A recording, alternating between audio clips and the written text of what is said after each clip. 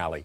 Well, scammers are targeting Metro Detroiters with old and new tricks. In Monroe County, somebody's calling up people pretending to be a former sergeant with the Monroe County Sheriff's Department. And in Livingston County, thieves are preying on grieving loved ones and trying to trick them out of their money. 7 Action News reporter Peter Maxwell's joining us live this morning with how the scam works and how it's impacting one local funeral home.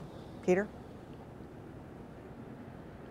You know, Keenan and Alicia, it's a sick scam to begin with. These scammers are going through local newspapers, going through the obituary section, or going online and looking at the obituaries, using that information to scam those who are then losing their loved ones. And one local funeral home in Livingston County is putting out the alert.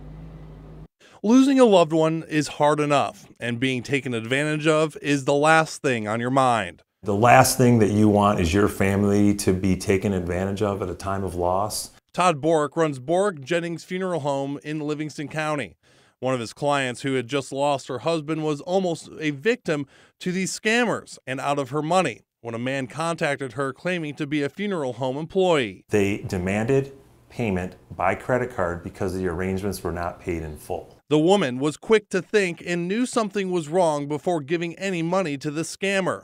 But it was the personal details about Borick's client that almost made it convincing enough. She said that he had all the information. He knew my husband's name, he knew my name, he knew a funeral home member name. Borick believes the scammer got the information from the obituary, either online or in the newspaper. They will find a funeral posting of somebody who passed, and they'll do a couple of different things. They'll create a profile as if that person was still alive and try to go and capture money that way.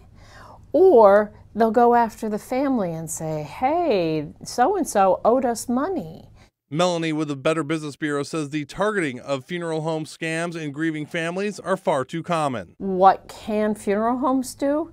Just know where your information is going and share with the family that this kind of scam can happen. And for Todd Borick, he just wanted to put the warning out there about this scam so no one falls victim to it. To be the victim of a serial crime or extortion when you're grieving can only amplify your loss experience.